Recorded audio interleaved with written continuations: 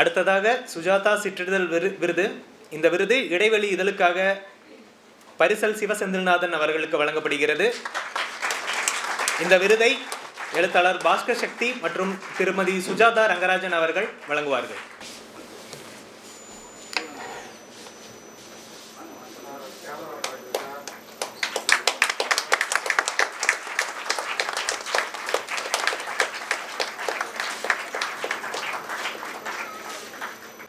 ஒரு நடமாடும் புத்தக கடைன்னு நம்ம சொல்லலாம். முன்னால் ஒரு சைக்கிளில் ரொம்ப கடுமையான சூழலில் ஒரு ஒரு புத்தக கடையை முதுகில் சுமந்து அலையிற ஒரு மனிதனை நான் அவரை பார்த்துருக்கேன். இப்போ அந்த சைக்கிள் வந்து கொஞ்சம் டிவிஎஸ்ஸாக வளர்ந்துருக்கு, அவ்வளோதான். ஆனால் அவருடைய அந்த இலக்கியத்தை எல்லாருக்கிட்டையும் கொண்டு போய் சேர்க்கணும் அப்படிங்கிற அந்த விஷயம் வந்து மாறவே இல்லை. தமிழ் இலக்கியத்தின் அதிகமும் அங்கீகரிக்கப்படாத ஒரு நபர்களில் ஒருவர் பரிசல் சிவசெந்தில்நாதன். அவருக்கு கொஞ்சம் கைதட்டலாம். அவரிடம் ஒரு கேள்வி இருக்கிறது. இப்போ நிறைய இபுக் வந்துருச்சு. ஒரு இலக்கியவாதி தன்னை வெளிப்படுத்திக்கிறதுக்கு பல இடங்கள் இருக்குது. ஃபேஸ்புக் மாதிரி இடங்கள் இருக்குது. அவங்க வெப்சைட் வச்சுக்கலாம். அமேசானில் இப்போல்லாம் எழுத்தாளர்கள் அவங்க புக்கை அவங்களே பதிப்பிச்சுக்கிற ஒரு காலகட்டத்தில் நம்ம இருக்கோம். இந்த மாதிரியான ஒரு சூழலில் சிற்றிதழுக்கான தேவை அப்படிங்கிறது என்னவா இருக்குது அப்படிங்கிறத கேள்வியாக முன்னிக்கிறேன். இங்கே வச்சு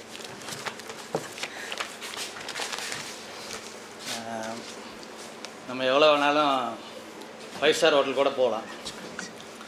ஆனால் கூழுக்கான தேவை வந்து இன்றைக்கி வந்து அதிகமாக இருக்குது. பேலியோ டயட்டுன்னு ஒன்று வந்து வந்திருக்கு, ஆதி உணவு சாப்பிட்றது அப்படிங்கிற மாதிரி. எவ்வளோ தான் நவீனமாக வந்து பத்திரிக்கை வந்து கலர் கலராக வந்தாலும் அந்த எழுத்து பத்திரிக்கை, இந்த எழுத்து வந்து கையில் எழுதுன மாதிரி இருக்கும். செல்லப்பாவுடையது 2 வேல்யூம் என்கிட்ட இருக்குது. கனையாளியோட பழைய இதழ்கள்லாம் இருக்குது. ₹1 அப்போ வந்த இதழ்கள். சென்னையில் சிற்றிதழ்கள் வந்து கூட்டம் நடக்கும்போது அந்த ஒரு பரபரப்பாக வந்து அந்த கூட்டங்களுக்கு போகிறது. இந்த எல்எல்ஏ பில்டிங்கில் புத்தக கடை வந்து இந்த வாசல்லேருந்து அந்த கடைசி வரையும் ஒரு காலத்தில் புத்தக கடையெல்லாம் இருந்த காலகட்டம்லாம் இருக்குது. அமேசான் எவ்வளோ வந்தாலும் புத்தகங்களுக்கான தேவை வந்து எப்பவுமே இருக்கும். பாலுமேந்திரா சார் சொல்லுவார், அம்மாவோட சாப்பாடு மாதிரி சினிமான்னு. சிறுபத்திரிகையும் வந்து செல்லப்பா மாதிரி ஆட்கள் உருவாக்கின ஒரு இது. அதுக்கான தேவை எப்பயுமே இருக்குன்னு நான் நம்புகிறேன். சிற்றிதழ் வந்து ஒளிஞ்சிரு அப்படின்னு சொன்னாக்கா அப்படிலாம் கிடையாது. திருப்பி கையெழுத்து பத்திரிகை கூட உருவாகும். ஏன்னா அதுக்கான காலகட்டம், அதுக்கான தீவிரங்கிறது இன்னும் வந்துக்கிட்டே தான் இருக்குது. அதனால் வந்து நம்ம அதை வந்து மறைஞ்சு போயிடணும் நம்ப வேண்டிய அவசியம் இல்லை. அது ஜோசியானா சொல்லலாம், மறைஞ்சிடும் சொல்லலாம். நான் மறையிறதுக்கான வாய்ப்பே கிடையாது. ஏன்னா வெயில் மாதிரி ஆட்கள் வந்து தடம் மாதிரி இதழில் வந்து சிறு பத்திரிகை வந்து நடத்துறதுங்கிறதே பெரிய விஷயந்தான். அது தடம் தான், பேர் வந்து ஆனந்த விடனோட தடமாக இருக்கும். ஆனால் அது வந்து சிறு பத்திரிகையான ஒரு சூழல் தான் அப்படின்னு நான் நம்புகிறேன். இந்த கனையாளி கூட்டத்தில் வந்து கஸ்தூரிரங்க வீட்டில் கலந்துக்கிட்டதை பற்றி சொல்லணும்னு நினச்சேன். அது இடையில மறந்துட்டேன். இப்போ வந்து கஸ்தூரிரங்க வீட்டில் தான் வந்து கனையாளி கூட்டங்கள்லாம் நடக்கும். சுஜாதா சார், ஈப்பா, ஞானக்கூத்தன் இப்படி நிறைய பேர் அதில் உட்காந்துருப்பாங்க. ஒரு 50-40 பேருக்கு மேலே உட்காந்துருப்பாங்க. அப்போ வந்து ஒரு முக்கியமான கவிஞர், பேர் சொல்ல விரும்பலை, அவங்க வந்து ஒரு 2 பக்கத்துக்கு கவிதை வாசித்தாங்க. அது பொறுமையாக கேட்டாங்க எல்லாருமே. எப்போயுமே கவிதை வாசி முடிச்சதுக்கப்புறம் கமெண்ட் சொல்லுவாங்க எல்லாருமே. சுஜாதா வந்து ஒரே ஒரு வார்த்தை தான் சொன்னார், நீங்கள் வந்து அடுத்த தடவை வந்து ஒரு நல்ல கவிதை வாசிங்க அப்படின்னாரு. வேறு எதுவுமே அவர் பேசலை. இதை சொல்ல நினச்சேன். அப்புறம் இந்த விருது கொடுத்த சுஜாதா அறக்கட்டளை உயிர்மை மற்றும் நண்பர்கள் அனைவருக்கும் என்னோட நன்றியை தெரிவிச்சுக்கிறேன். ஆசிரியர் குழு சார்பாக அனைவருக்கும் நன்றி. இந்த சிற்றிதழ் விருது தேர்வுக்குழுவில் நடுவர்களாக 3 இடம்பெற்றிருந்தனர். எழுத்தாளர் மனோஜ், எழுத்தாளர் தமிழ்மகன் மற்றும் பாஸ்கர் சக்தி அவர்கள். பாஸ்கர் சக்தி அவர்கள் இப்பொழுது பரிசல் சிவசெந்தில்நாதன் குறித்து உரையாற்றுவார். சுஜாதா வந்து எனக்கு ரொம்ப முக்கியமான, மனதுக்கு நெருக்கமான, மறக்கவே கூடாத ஒரு மனிதர். அவருடைய பெயரில் நடக்கிற இந்த விழாவில் பெரும்பாலும் மனுஷன் வந்து ஒரு 4-5 வருஷமாக தொடர்ந்து என்னை சம்மந்தப்படுத்திட்டு இருக்கிறது எனக்கு மிகுந்த நெகிழ்ச்சியையும் தருகிறது. அதுக்காக மனுஷுக்கு என்னுடைய நன்றி. ஒவ்வொரு வருடமும் ஏதாவது ஒரு விருது குழுவில் ஏதாவது ஒரு இதில் நான் இருக்கேன். இந்த விருதை நான் வாங்கினதில்லை இது வரைக்கும், அதுக்கான வாய்ப்பு இல்லை. செந்தில்நாதன் பற்றி சொல்லணும்னு சொன்னார். செந்தில்நாதன் எனக்கு ரொம்ப வருஷமாக தெரியும். அவர் இதுக்கு முன்னாடி வேறு ஏதோ ஒரு வேலையெல்லாம் பார்த்துட்டு இருந்தார். அப்போ இருந்தே எனக்கு அவரை தெரியும். ஆரம்பத்தில் அவரை பார்க்கும்போது எனக்கு அவர் ஒரு இலக்கிய புத்தகம் படிக்காத மாதிரியே தெரியல. ஏன்னா அவர் என்கிட்ட பேசும்போதெல்லாம் பாலிடிக்ஸ் தான் பேசுவார், அரசியல் மட்டும் தான் பேசுவார். ஆனால் அவருக்கு இப்படி ஒரு முகம் இருக்குது அப்படின்னு கொஞ்சம் ரொம்ப நாள் கழிச்சு தான் தெரியும். அதுக்கப்புறம் அவர் மிக தீவிரமாக இயங்க ஆரம்பித்தார். எனக்கு ஒரு மேலே மிகப்பெரிய பிரமிப்பு வந்தது. எப்போ வந்ததுன்னா, சென்னையில் பெருவெள்ளம் வந்து எல்லாரையும் புரட்டி போட்டப்போ கிட்டத்தட்ட சிவசந்திரனால அது 0வில் கொண்டு போய் நிறுத்துச்சு. அதிலிருந்து ஒரு மனிதன் மீண்டு எழுந்து வந்து மறுபடியும் அதே வேகத்தோடு இயங்குறது ரொம்ப பெரிய விஷயம். அதை சாதித்தார் செந்தில்நாதன். அவருடைய புத்தகங்கள் எல்லாமே நனைஞ்சு போச்சு. அதெல்லாம் மீட்டு கொண்டு வந்து இன்னும் ஓயாமல் உழைச்சிட்ருக்கிறாரு. எல்லா இதுலேயும் இருக்கார். இப்போ எல்லாத்துக்கும் மேலே அவருடைய நம்பிக்கை. இப்போ ஒரு வரி சொன்னார் பார்த்தீங்கன்னா, சிறுபத்திரி எப்போ வேணாலும் இருக்கும், கையெழுத்து பத்திரி கூட வரும்னு சொல்கிறாரு பாருங்கள். இந்த நம்பிக்கையை வந்து நான் மனதார பாராட்டுறேன். ஏன்னா இந்த நம்பிக்கை தான் வந்து நம்ம எல்லாரையும் வழி நடத்துது.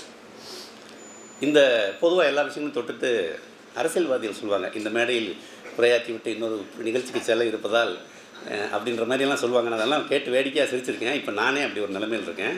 ரொம்ப பதட்டமாக தான் உட்காந்துருந்தேன். ஏன்னா பீம் திரையிடன்னு சொல்லி ஒரு இதழ், அதில் வந்து நான் பொறுப்பாசிரியராக ஒரு 5 வருஷம் இருந்தேன்.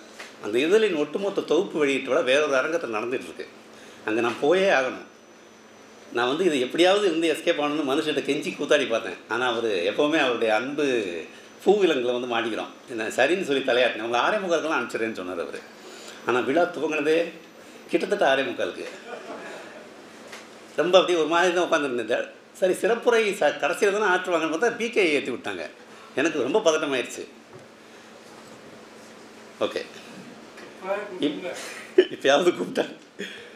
இந்த சிற்றிதழ்களுக்காக நான் ரொம்ப வருஷம் சிற்றிதழ் படிக்கிறது விட்டு போச்சு. சின்ன வயசில் நிறைய படித்தேன், நடுவில் விட்டு போச்சு. மறுபடியும் இப்போ இதுக்காக படிக்கும்போது எனக்கு ஒரு மிகப்பெரிய ஏமாற்றம் காத்திருந்தது. சிற்றிதழில் என்னென்னா சண்டையே இல்லை. சிற்றிதழில் முன்னாடியெல்லாம் வந்து நான் சிற்றிதழில் வர சண்டைக்காகவே வாங்கி படிப்பேன். ஒரு இதழில் ஒருத்தர் ஒன்று சொல்லுவார், அடுத்த இதழில் வந்து அதுக்கு காரசாரமாக ஒரு எதிர்வினை இருக்கும். அந்த மாதிரியான ஒரு பெருஞ்சண்டைகள் நடக்கும் சிற்றிதழில். இப்போ அந்த சண்டைலாம் ஃபேஸ்புக்கு போயிடுச்சு. அதனால் வந்து சிற்றிதழ் டல் அடிக்கிற மாதிரி தெரிஞ்சு. ஆனால் ரொம்ப சீரியஸான 2-3 விஷயங்கள்.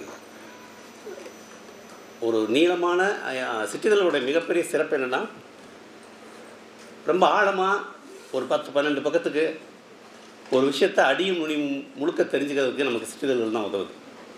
இந்த சிற்றிதழ்கள் அப்படின்னு ஒரு விஷயம் இருக்கிறதுலாம் எனக்கு தெரியவே தெரியாது. இங்கே தான் வந்து நான் சுஜாதாவை வந்து நினைவு வர விரும்புகிறேன், அவரை பற்றி பேச விரும்புகிறேன். எங்கேயோ ஒரு ஊரில், ஒரு கிராமத்தில், எந்த ஒரு வெளி உலக தொடர்பும் இல்லாத ஒரு காலகட்டத்தில் வந்து என்னை மாதிரி ஒருத்தன் இந்த மாதிரி ஒரு மேடையில் நிற்கிறதுக்கும், எழுத்தாளன் அப்படிங்கிற ஒரு அடைமொழியோடு நிற்கிறதுக்கும் மூல காரணமாக இருந்தவர் சுஜாதா. நான் வந்து வாழ்நாள் முழுக்க அவருக்கு நான் நன்றி கடன் பட்டிருக்கேன். ஏன்னா மிகப்பெரிய திருப்பு முனையை அவர் எனக்கு ஏற்படுத்தினார். நான் தொடர்ந்து வாசித்ததே சுஜாதாவில் தான். ஒருவேளை வேறு யாராவது ஒரு எழுத்தாளர் நான் வாசிச்சிருந்தேன்னா புத்தகம் படிக்கிறத மூடி கூட வச்சுருக்கலாம். அந்த மாதிரியான எழுத்தாளர்களும் இருந்தாங்க. ஆனால் சுஜாதா வந்து நம்மளை ரொம்ப சுவாரஸ்யமாக, அவர் படித்து முடித்த ஒரு புத்தகம் முடிஞ்சோடனே அடுத்த புத்தகத்தை தேடி விரட்டுற ஒரு ஆளாக இருந்தார் என்னுடைய அந்த சின்ன வயதில். அதனால் ஒவ்வொரு நாளும் அவர் புத்தகங்களை எடுத்து படிச்சுக்கிட்டே இருந்தேன். அவர் சொல்லித்தான் எனக்கு வந்து வண்ணதாசன் ஒரு எழுத்தாளர் இருக்காருன்னு தெரியும், கோபல்ல கிராமம்னு ஒரு நாவல் இருக்குதுன்னு தெரியும், புளிய மரத்தின் கதைன்னு ஒரு நாவல் இருக்குதுன்னு தெரியும். சுஜாதாவை படித்தது வழியாக தான் நான் வந்து இவங்களெல்லாம் தேடி போய் படித்தேன். நான் மட்டும் இல்லை, என் வயதில் இருக்கக்கூடிய எல்லாருக்கும் இப்படி ஒரு கதவை திறந்து விட்டவர் சுஜாதா தான். சுஜாதா என்னை வாசிக்க வச்சார், என்னை அவர் தான் எழுதவும் வச்சார். எப்படின்னா, இந்தியா டுடேயில் வந்து 95 ஒரு அறிமுக எழுத்தாளர் சிறுகதை போட்டின்னு ஒரு போட்டி அறிவிச்சாங்க. இந்த போட்டிக்கு நான் ஒரு கதை அனுப்பினேன். அதன் நடுவர் குழுவில் வந்து சுஜாதா, இந்திரா பார்த்தசாரதி, சிவகாமி, வாசந்தி 4 பேர் இருக்காங்க. என்னுடைய கதைக்கு 2வது பரிசு கிடைச்சது. 2வது பரிசு கிடைச்சதுன்னா அதுக்கு பின்னாடி ஒரு கதை இருந்தது. என்னென்னா, என்னுடைய முதல் கதை எனக்கு எவ்வளோ லென்த்தெல்லாம் இல்லை தெரியாது. நான் கொஞ்சம் நீளமாக அந்த கதை எழுதிட்டேன். நடுவர் குழு வந்து உட்காந்து விவாதிக்குது, எந்த கதைக்கு பரிசு கொடுக்குறது. காசி சிவகுமார் ஒரு நல்ல கதை எழுதியிருக்கான், நான் ஒரு கதை எழுதியிருக்கேன், செல்வம்னு ஒருத்தர் ஒரு கதை எழுதியிருக்காரு. இந்த 3 பேர் தான் இறுதியில் இருக்கும். 2 தான் பரிசு, 1 வந்து பிரசுரத்துக்கு மட்டும் எடுக்கிற மாதிரி ஒரு சிஸ்டம். மற்ற 3 பேர் என்ன சொல்கிறாங்க, இந்த கதை நம்ம பக்க வரையறைக்குள்ளே வரல, அதனால் இந்த கதைக்கு வந்து பிரசுரத்துக்கு மட்டும் இந்த கதையை தேர்ந்தெடுப்போம், மற்ற 2க்கும் வந்து முதல் 2 பரிசு கொடுத்துருவோம். அப்போ சுஜாதா சொல்கிறாரு, இல்லை 3 கதையில் இதுதான் முக்கியமான கதைன்னு நான் நினைக்கிறேன். ஏன்னா இந்த கதை வந்து நுகர்வு கலாச்சாரத்தை பற்றியும் டெலிவிஷனுடைய வருகை பற்றியும் பேசுது. இது வந்து இந்த காலகட்டத்தில் மிக முக்கியமான கதைன்னு நான் நம்புகிறேன். அதனால் நான் வந்து இந்த பையன் சரியான அளவில் எழுதியிருந்தேன்னா இதுக்கு முதல் பரிசு கொடுக்கணும்னு சொல்லுவேன். ஆனால் இவன் கொஞ்சம் நீளமாக எழுதிட்டதுனால நான் ஒன்று பண்ணுறேன், இதை நான் எடிட் பண்ணுறேன், இந்த கதை நான் எடிட் பண்ணி இதுக்கு 2வது பரிசு கொடுப்போம்னு சொல்லி அவர் வாதிட்டு 2வது பரிசு எனக்கு கிடைச்சது. இந்த விஷயம் வந்து எனக்கு இந்தியா டுடே ஆஃபீஸில் நான் பரிசெல்லாம் வாங்கின பிறகு ஒரு நாள் போகும்போது சொன்னாங்க. எனக்கு ரொம்ப நெகிழ்ச்சியாக இருந்தது. அவர் இருக்கிற இடத்துல இப்படி ஒரு வேலையை செய்ய வேண்டிய அவசியமே இல்லை, சும்மா ஜஸ்ட் அப்படியே டிக் பண்ணிட்டு போயிடலாம். ஆனால் அவர் வந்து ஒரு ஆளை வந்து இடங்கண்டார். எவனோ ஒருத்தர் எங்கேருந்தோ ஒன்று எழுதி அனுப்புகிறான், அதுக்கு பின்னாடி ஒரு பெரிய உழைப்பு இருக்குது, அதை அவர் மதிக்கிறார். அது மட்டும் இல்லாமல் அவருடைய ரசனையின் அந்த இது இருக்கு இல்லையா, மனுஷ் பேசும்போது சொன்னார்ல, பிகே பேசும்போது சொன்னார், ஆட்களை அடையாளம் கண்டு அவங்கள வந்து அறிமுகப்படுத்துறதை வந்து அவர் கடைசி வரைக்கும் செஞ்சுட்டு இருந்தார். அவரால் அறிமுகப்படுத்தப்பட்டவங்க நிறைய பேர். சுஜாதாவே சொன்னேன், சுந்தராமசாமியே எனக்கு அவர் தான் அறிமுகப்படுத்தினார். அந்த மாதிரி பெரிய எழுத்தாளர்களை இப்படிப்பட்ட ஆட்களுக்கு அறிமுகப்படுத்துறது மட்டும் இல்லாமல் இளம் எழுத்தாளர்களை தொடர்ந்து அவர் ஊக்குவிச்சுட்டே இருந்தார். ஏதோ ஒரு தனிப்பட்ட அக்கறை எழுத்தின் வழியாகவே அவருக்கு எல்லார் மேலே இருந்தது. நான் அவரை ஒரே ஒரு முறை சந்தித்தேன். அது சந்தித்து பேசுகிறதுக்கு ஒரே ஒரு வாய்ப்பு தான் கிடச்சிது. சும்மா பார்க்குறது 2-3 முறை பார்த்தேன். அந்த சந்திப்பு ரொம்ப பிடிச்சிருந்தது எனக்கு. என்ன வருத்தம்னா அதுக்கப்புறம் அவரை அதிகமாக சந்திக்கலையேன்ற ஒரு பெரிய வேதனை எனக்கு இருந்தது. அவர் மீடியா ட்ரீம்ஸில் முக்கியமான ஒரு பொறுப்பில் இருந்தார், தலைமை பொறுப்பில் இருந்தார்னு நினைக்கிறேன். அப்போ பாரதின்னு ஒரு படம் எடுத்தாங்க. நான் இப்போ விகடனில் வேலை செஞ்சுட்டு இருந்தேன். பாரதி படம் பற்றி இன்டர்வியூக்காக சுஜாதாவை பார்க்க போகிறேன். முதல் முறையாக என் மனசில் ரொம்ப பெரிய ஒரு பயம், பதட்டம் எல்லாம் இருக்குது. ஏன்னா அவர் வந்து எனக்கு ஒரு குரு ஸ்தானத்தில் இருக்கார். நான் வந்து அதுக்கப்புறம் தான் எழுத்தாளர் வாங்கி விகடன்லாம் வேலைக்கு சேர்ந்துருக்கேன். என் முதல் கதையை அவர் தான் தேர்ந்தெடுத்து எனக்கு வழி ஏற்படுத்தி கொடுத்துருக்காரு. அவர் முதல் பார்க்க போகிறோன்ட்டு ஒரு பதட்டத்தோடையே போய் அவர் முன்னாடி உட்கார்ந்தேன். பாரதி படம் பற்றி அவர் சொல்ல ஆரம்பித்தார். அப்போ வந்து கேள்வி கேட்குறோம், நம்ம நிருபராக போயிருக்கோம்ல, அதனால் யூஸ்வலாக கேட்குற மாதிரி ஒரு கேள்வி கேட்டேன். ஏன்னா அதில் வந்து ஷாயாஜி ஷிண்டேன்னு சொல்லி ஒரு மகாராஷ்டிராக்காரர் வந்து பாரதியார். அதனால் நான் வந்து என்ன கேட்டேன்னா, சார் பாரதி வேஷத்துக்கு எதுக்கு சார் ஒரு தமிழ் தெரியாத மகாராஷ்டிராவில் வந்து தேர்ந்தெடுத்துருக்கீங்க அப்படின்னு கேட்டேன். அவர் உடனே பயங்கரமாக சிரித்தார். சிரிச்சுட்டு பத்திரிகைனால இந்த மாதிரி ஏதாவது ஒரு கேள்வி கேட்கணும் போல் இருக்குது அப்படின்னு ஒரு இதை சொல்லிவிட்டு சொன்னார், தம்பி தமிழ்நாட்டில் வந்து ஈஸியாக போடுற வேஷம் பாரதியார் வேஷம் தான். ஸ்கூலில் எல்லா ஃபேன்சி ட்ரெஸ் காம்படிஷன்லேயும் வந்து எல்லா குழந்தைகளும் பாரதியார் தான். அதனால் ரொம்ப ஈஸியாக மீசையை ஒட்டி தலப்பாவை கட்டிட்டா பாரதியார்னு நம்ம நினச்சிட்ருக்கோம். அப்படி இல்லை. பாரதிங்கிறவன் வந்து ஒரு உணர்வுள்ள ஒரு கவிஞன். அவன் கேரக்டரை வந்து கண்கள் வழியாக பேசணும் ஒரு ஆள். நம்ம யாரையாவது பாரதியார்னு போட முடியாது. அந்த கண்கள் ரொம்ப முக்கியம். அந்த கண்கள் வந்து ஷாயாஜி ஷிண்டே கிட்ட இருந்தது. அதனால் அவரை தேர்ந்தெடுத்தோம். நீ படம் வந்த பிறகு பாரு, நீயே சொல்லுவேன் இது ரொம்ப சரியான தேர்வுன்னு அப்படின்னு சொன்னார். சரின்ட்டு அப்புறம் ஒரு பாட்டு போட்டு காமிச்சார். ஒரு நிமிஷம் உட்காரு, நான் எந்திரிக்க போனேன் உட்கார் அப்படின்ட்டு கேசட்டில் அது வரைக்கும் வெளியிலே வரல அந்த பாட்டு, நிற்பதுவே நடப்பதுவே அந்த பாட்டை போட்டு காமிச்சார். நான் கேட்டுகிட்டே இருந்தேன், எப்படி இருக்கு அப்படின்னாரு. நல்லா இருக்கு சார். இது வந்து ஹாரிஸ் ஜெயராஜ்னு ஒரு பையன் பாடியிருக்கான், எவ்வளோ நல்லா பாடியிருக்கான் பார்த்தியா அப்படின்னாரு. அதாவது எல்லாத்தையும் ரசிக்கிறார் அவர். ஏன்னா என்கிட்ட வந்து பேட்டி முடிஞ்சிச்சு. அதுக்கப்புறம் கொஞ்சம் நேரம் பேசிகிட்டு இருந்தார். என் மனசுக்குள்ளே அது வரைக்கும் ஒரு கேள்வி அவர்கிட்ட கேட்கணும்னு தங்கிக்கிட்டே இருந்தேன். அந்த கேள்வியை கடைசியாக கேட்டேன், சார் என்னை உங்களுக்கு சரி நான் வந்து ஒரு கதை எழுதுனேன் சார், அந்த கதைக்கு நீங்கள் தான் அப்படின்னு சொல்லி ஆரம்பித்தேன். உன்னை எனக்கு நல்லாவே தெரியும், நீ அதுக்கப்புறம் எழுதுன எல்லா கதையும் படிச்சிருக்கேன் அப்படின்னாரு. எனக்கு ரொம்ப மகிழ்ச்சியாக இருந்தது. உன்னை தொடர்ந்து கவனிச்சுட்டு நல்லா எழுதுறதை நிறுத்திடாத அப்படின்னாரு. சரி சார், அதே மாதிரி வாசிக்கிறதையும் நிறுத்திடாதன்னு சொன்னார். வாசிக்கிறத எப்போவுமே நிறுத்தாத, அது ரொம்ப முக்கியம் அப்படின்னு. சரின்னு சொல்லிட்டு கிளம்பி வந்தேன். நான் வந்து சில பேருடைய மரணத்தை தான் போக முடியலன்னு ரொம்ப வருத்தப்பட்டிருக்கேன். அதில் இவருடைய மரணம் ஒன்று. அந்த சமயத்தில் நான் வந்து சேர முடியாத ஒரு தூரத்தில் வெளியூரில் இருந்தேன். ஒரு நாள் இரவு இயக்குனர் சிம்புதேவன் எனக்கு ஃபோன் பண்ணுறான். 11 மணிக்கு ஃபோன் பண்ணி சுஜாதா இறந்துட்டார். ரொம்ப உடஞ்சி போய்ட்டேன் நான். எதுக்காகன்னா சில விஷயத்தை வந்து நம்ம மறுபடியும் பண்ணவே முடியாது. இவரை இன்னொரு 5-6 தடவை பார்த்து பேசியிருக்கணும் அப்படின்ற ஒரு பெரிய மனக்குறை எனக்கு அப்போ தோணுச்சு. ஏன்னா அந்த ஒரு முறை பார்த்த அனுபவமே வந்து என் மனசில் அப்படியே பசுமையாக இருந்தது.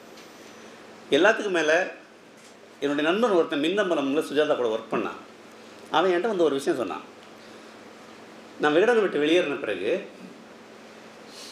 என்னுடைய சிறுகதை தொகுதி வருது. அது பின்னட்டையில் வந்து நான் வந்து முன்னுரையில் ஒரு வரி எழுதியிருக்கேன், நாய்க்கு வேலையில் நிற்க நேரம் இல்லைன்னு நான் தெரிஞ்சிட்டு இருந்தேன். இந்த மாதிரி சுஜாதா கிட்ட அந்த புத்தகம் போயிருக்கு. அவர் அதை படிச்சுட்டு கட்டணம் பெறணும் எழுதுறாரு. அதை படித்து பார்த்துட்டு கூட அந்த சந்திரன் நண்பர் அவரை கூப்பிட்டு, இந்த பையன் இப்போ என்ன செய்கிறான், வேலை இல்லாமல் இருக்கானா அப்படின்னு கேட்டாரான்.